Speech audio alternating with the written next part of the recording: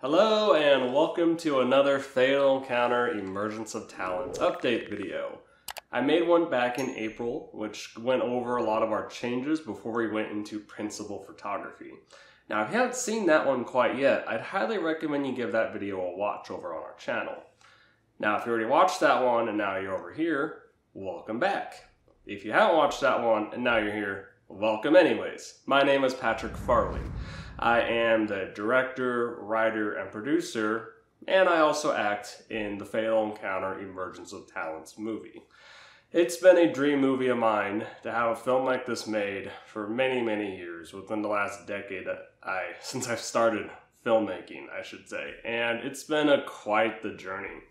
So in the month of May, as we were heading into production, at least heavily into production, I decided to fly in a few actors. Gino, Aaron, and Nick. And they all flew down here from all around the country just to be a part of this movie.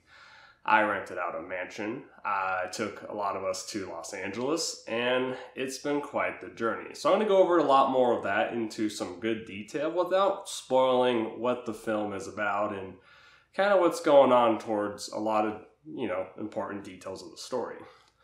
When I flew everybody down here, our first day was more like a rest day. Everybody rested, we watched kind of the footage we already had that I had cut together, and they gave me their valuable feedback to it, and I took that in my mind and I decided to go forward 100% of the way.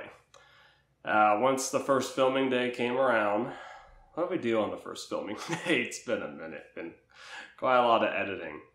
Oh yes, I remember now. So the first filming day was more a lot of green screen footage. I had Gino and Aaron in front of the green screen, starting with, I went back and forth with both of those two, and Aaron played more of the news reporter that I needed, and Gino just playing the evil dictator type of role for this organizational character. He is the leader, the supreme baddie of baddies, and I cannot be happy with how it looks just in front of a green screen. And I also can't wait to see how it looks like when it's completely edited. And after we did some green screen filming, promotional photos, I took everybody down to a conference room. And I don't really have a lot of behind the scenes of the conference room because I was more in directing mode instead of capturing behind the scenes stuff. But it was a lot of fun watching everybody work around each other and having so many people in the room together, which for me is a lot when it comes to small independent films. And the conference room scene was pretty big. It's important to the story. And afterwards, I took everybody back to the mansion that I was renting out, and we decided to film an improv bar scene that will take place towards the end of the film. I unfortunately don't have any behind the scenes footage of that, so I'll just kind of put something else on screen for it, but that doesn't give anything away. And that was day one. I made these guys work like a 10 to 12 hour day, but we had porta subs. It was a good day overall, and it was quite challenging for all of us involved. Afterwards it was our first fighting day. So we had to film a fight scene that took place from inside the cabin all the way to outside at the park, which also corresponded with another fight scene that we filmed late last year, like in the summertime. And so putting all those pieces together, we started inside the cabin, and we get to see the dynamics of Fennec and Alex coming together and what their relationship more or less is. And then also what happens when Zagan, the guy played by Gino Romo, comes in and goes, "Hey, I'm gonna fuck shit up." And it was a lot of fun filming it. I think I'm the only one who walked away with the most injuries. And they're also, within a couple weeks you're recovered from those pretty darn good. But so there was we went from inside the cabin and we went all the way into this courtyard area, and this one particular fall I took, thankfully I only had to take it once for the shot we needed. I was supposed to get a little bit of air so I can cartwheel into like a fighting stance, but instead I ended up bouncing off of I hit like this fire pit, and then I bounced off the paver, which is like concrete. It's equally hard to fall on. And then I rolled off of both of those things and into a fighting stance. And I would play the clip on screen. If I have something behind the scenes, I'll put that up here instead. But it did hurt a lot.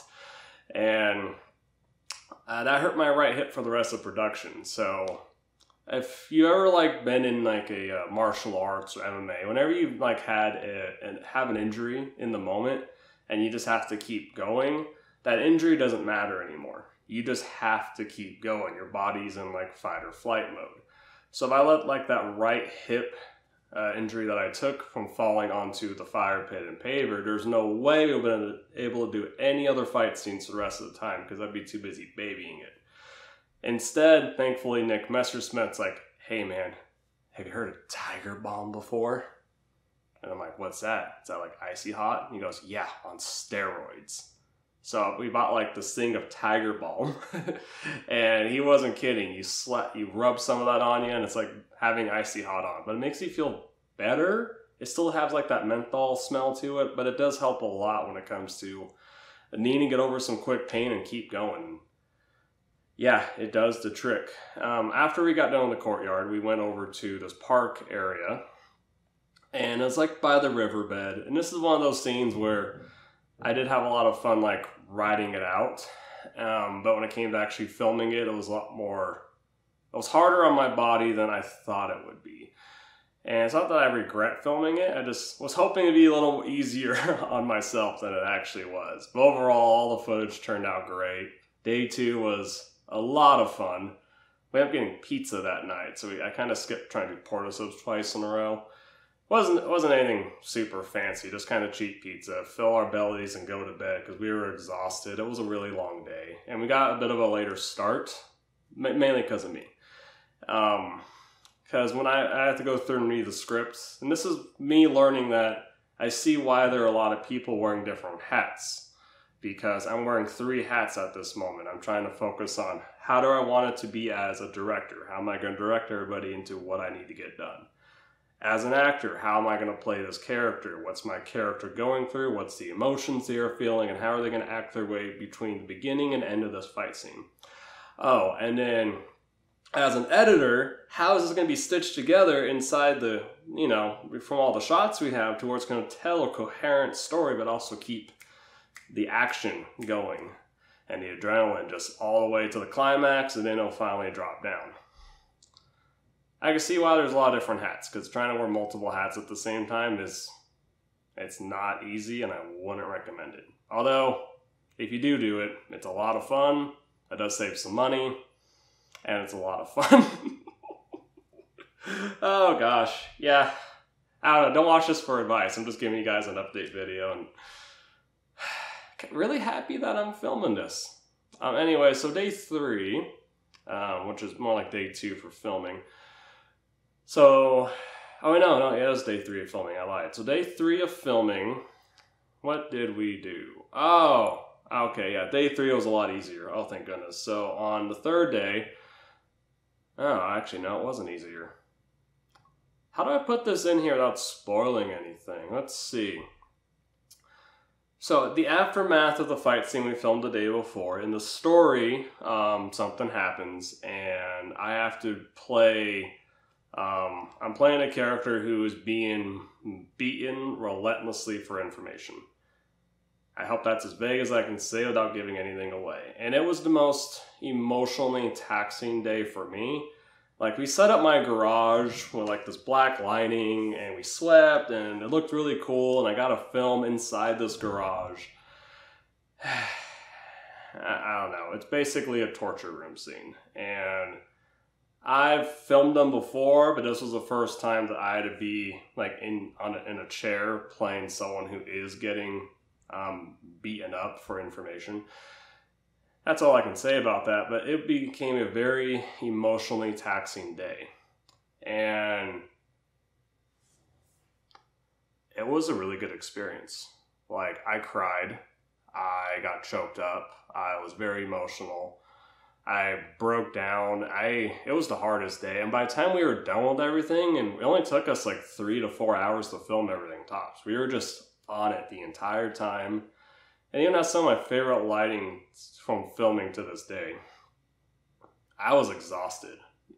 mentally, emotionally, physically, I was done.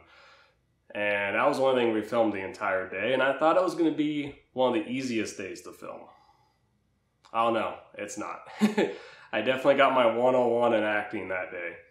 And Gino and Nick, who were playing around me in the scene at the same time, did such a good job. I wish I could show you right now, but I can't. But trust me, when you see it one day, you're going to be like, damn. Damn. It looks that good. Oh man, it makes me happy just looking back at it and thinking of how it looks like when I'm watching all the clips cut together too. So after that, we went and filmed the easy day. So we filmed the introduction for the film, and I got a lot of stuff going on with that day, but we filmed some stuff in the garage, some stuff outside.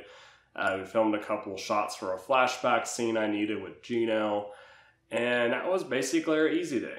Now, why did I make it the easy day? Because we're going to go travel to Los Angeles the day after, and I had to wake up along with Gino and Mick at 3:30 in the morning to get our butts on the road so we can try to beat Los Angeles traffic. You know what my advice for you guys is when you drive to Los Angeles? There is no beating Los Angeles traffic on the way in. Unless you're getting there at 4 in the morning. Because, oh man, we left my house at about 4 o'clock in the morning. And we didn't get down there until closer to 1, 2 p.m. We made really good time. We only had a couple breaks, well, a few breaks, one involving a really big breakfast at a Denny's along the way, and it was good. But yeah, when we got to the edge of Los Angeles, it took us a whole nother hour just to get to our hotel. And I decided to get a hotel right by the LAX airport. So Blake and Nick, who flew down there instead of driving, could just meet us at the hotel room, and then we can walk around and grab dinner and go over the script and all that kind of stuff. So we traveled. And oh man, I don't know about you guys, but I love road trips, but that long of a road trip is very tiring. And I could have rotated with like Gino or Mick at any time for the drive, but I'm like, nah, you guys are going to rest and I'm going to do all the driving. And I was exhausted.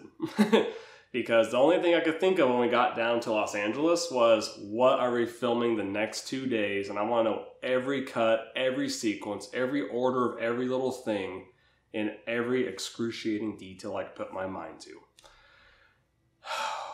Well, I definitely got what I wished for, because everybody left a hotel room, minus Nick Messersmith and myself. And I can tell you guys, he's like a wizard in fight choreography. So we got 2 different fight scenes going on for the grand finale of the movie. I'm not going to tell you the results of these fights, because you have to watch the movie yourself to find out when it's done.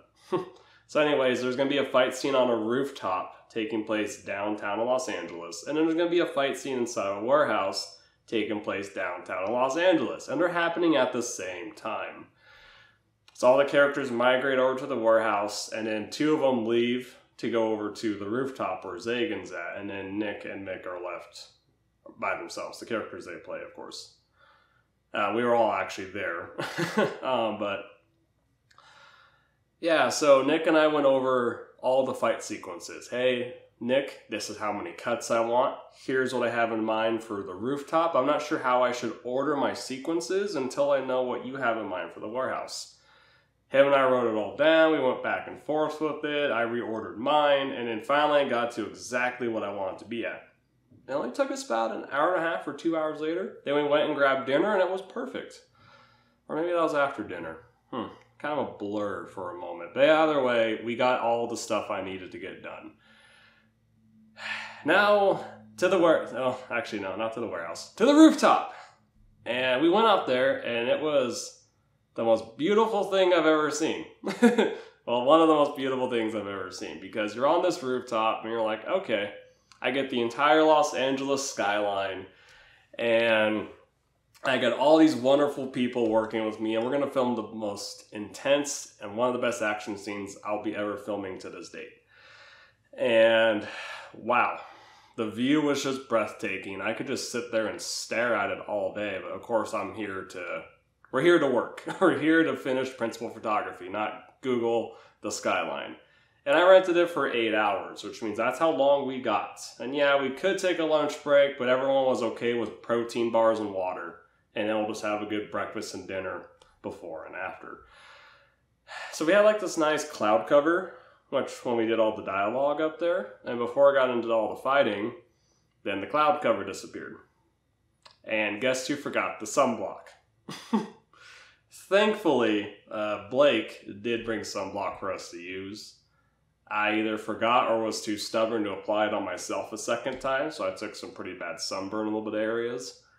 And Mick got sunburnt really bad too.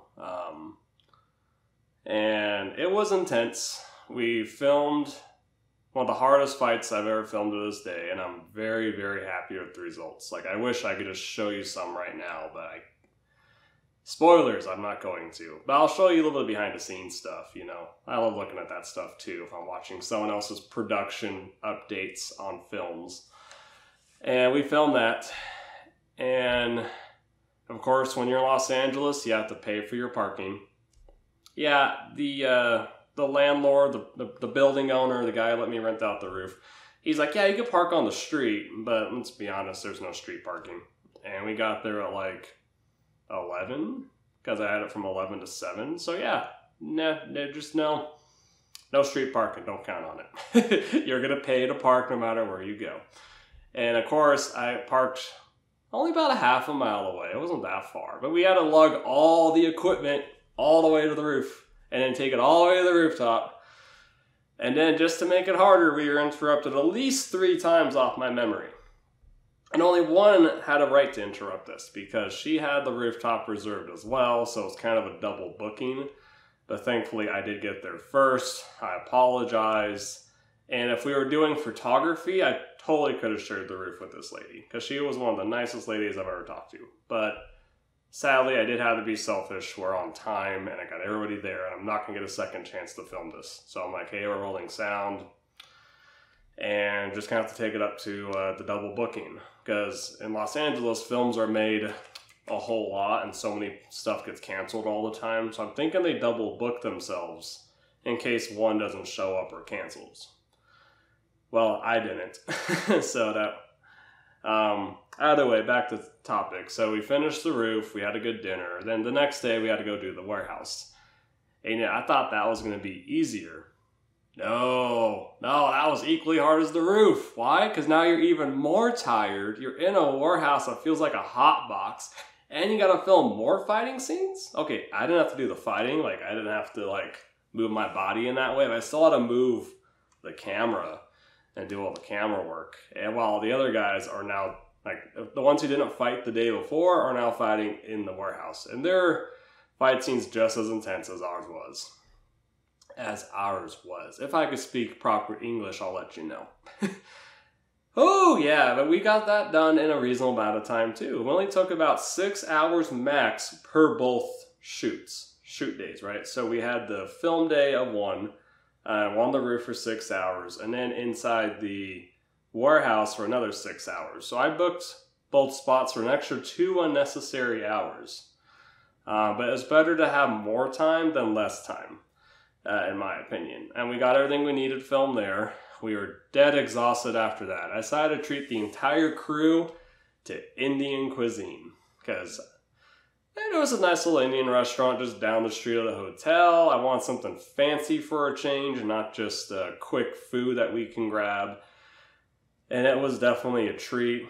One of the best experiences I've ever had in my entire life. I'm with everybody who is just 100% into filmmaking, whether directing, acting, producing, writing, cinematography. I have all these creative minds around this table with me that all came together to make the movie of my dreams a reality. And we got to just sit down and just relax. We didn't have to talk about filmmaking anymore if we didn't want to. We could just talk about anything. And it was a wonderful experience. One of which I like to do again. Maybe not so intense in the physical action department, but like, I want to do it again. With the same crew if I could. Because it was that much fun. Oh, you know what's great about that? We had to drive all the way back. Oh yeah, I had to drive my happy butt back. All the way from Los Angeles to Reno. And I don't know why that was harder. Oh, actually, I can think of why it was harder. I was exhausted. So I've been going every single day, right? So now we're about 9 days in, and it's time to drive back. And thankfully getting out of LA is easier than getting into LA because don't have to deal about the traffic. We got up about 4 in the morning again, and then we beat Los Angeles traffic and just drove straight through. Took us only a half hour to get out of LA. We got a nice big breakfast again at another Denny's. I like Denny's, in case you don't know. Anyways, we drove out, and I had to fill up the gas tank a couple times.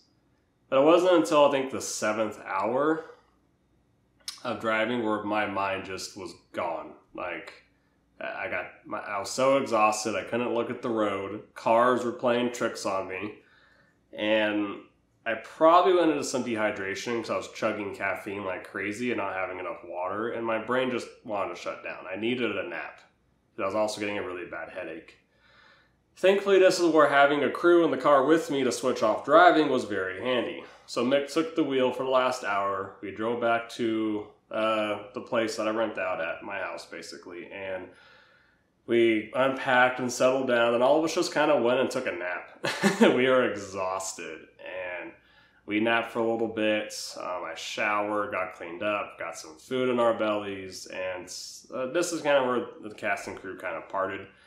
Blake and Mick went back to their houses because we live in the same city, and I had Nick and Gino here to keep me entertained as we basically just kind of relaxed. Got some stuff for the Blu-ray, making up footage, and we just kind of kicked it until it was time to take both of these guys home.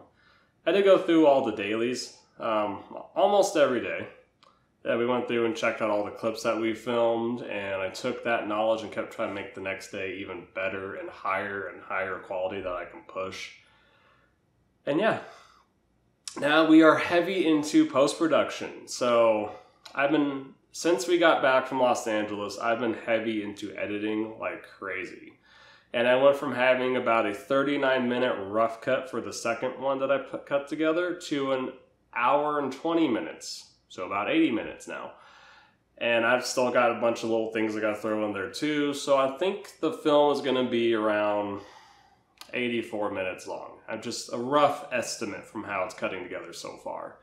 I do got to film a post-credit scene, which I can't tell you guys about. But I do want a scene to happen after the credits are done that I feel like would be extremely important, would tie into this universe that I built. And if I ever do want to make another fatal encounter for whatever reason, a 4 or 5, which is kind of where my ideas for any sequels for this would cut off at, I have the opportunity to do that in the future. So having a post-credit scene, yeah, kind of leaves an open ending, but at the same time for very good reason. And it's also good that you have an open ending because it gives you a little bit of closure as to what happened at the normal ending, which you'll find out later. I've been the one heavy in the editing. I have different people to make the music, to do the visual effects, to do the color grading, and I'm working on the audio myself, which is a huge learning lesson for me, which I'm actually getting a lot better at it. I'm very happy with the results so far. And I'm probably only like 20% of the way in.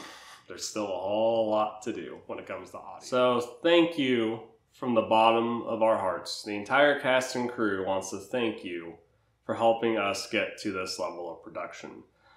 From all of our friends, family, followers, fans, no matter where you've come from, if you're watching this video to the end and you've been tracking our progress and wanting to see how things are coming together and wanting to eventually get your hands on this film in one way or the other, because of you and your passion, ambition, and just your support overall is what is helping us move forward every day, every week. And for that, I thank you, and the entire cast and crew thanks you as well.